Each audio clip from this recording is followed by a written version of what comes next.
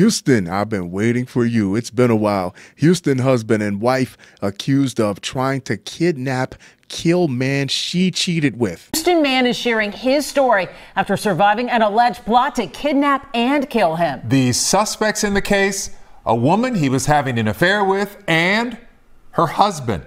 Matt Doherty has all the details of how the alleged plot unfolded up until the moment shots were fired. Let's be honest with each other. That man didn't do anything to that woman that she didn't want to happen or allow to happen. If your wife has taken a liking to sleeping with other men, we'll say she's been bitten by the bed bug, and you feel like you have to kill every last man that she sleeps with, you better be prepared to become either a mass murderer or a serial killer to save your happy marriage. A judge has set high bonds for a Houston husband and wife who are accused of trying to kill the man she was having an affair with. Using murder as a bonding exercise to glue your marriage back together or to atone for the adultery of another spouse is insane. Some people just go to therapy. Omar, Bishtawi, and Hana, Alolaimi, I'm not saying those names anymore, are husband and wife. They are parents to 3 kids, and Houston police say they are now also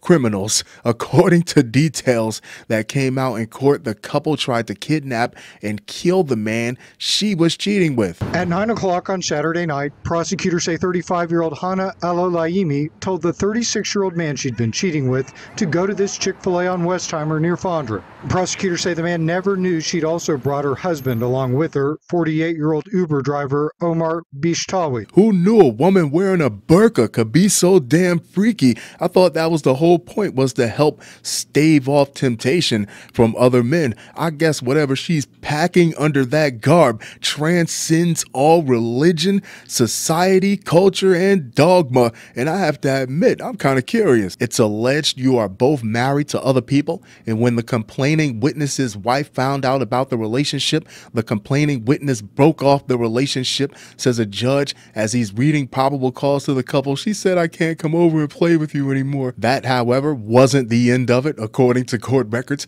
35-year-old Hana Alolaimi and her husband, 48-year-old Uber driver Omar Bishtawi, went to a West Houston Chick-fil-A and waited for the man she had been cheating with, a Doordash driver, to arrive. I'm not surprised at all that it was a Doordash driver that was stuffing his wife. Those dirty, rotten scoundrels, all they do is deliver to lonely women all day. It doesn't take anything. You're going to eat that pie by yourself, sweetheart, or do you need some company? They're the new pizza box porn stars. It's alleged that you gestured to the complaining witness and the complaining witness got into your vehicle. You tried to drive off with the complaining witness, although the complaining witness told you he had a delivery and could not go. Your husband jumped out from under a curtain. God damn, that was in the back seat of the vehicle.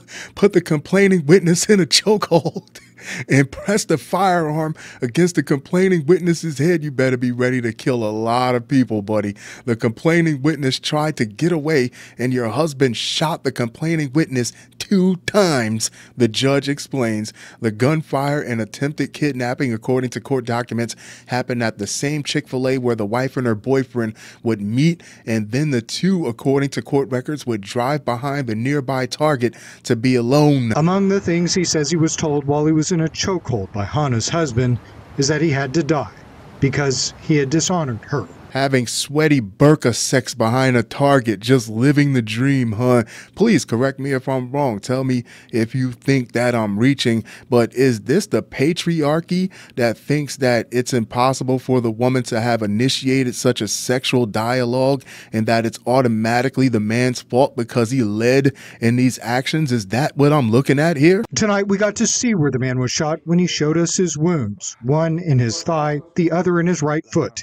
He says he still can't feel anything on part of his leg beneath his knee. 3 months ago, the man says he called off the affair he'd been having with Hana, whom he'd met at the apartment complex where he used to live, when he says things were getting toxic.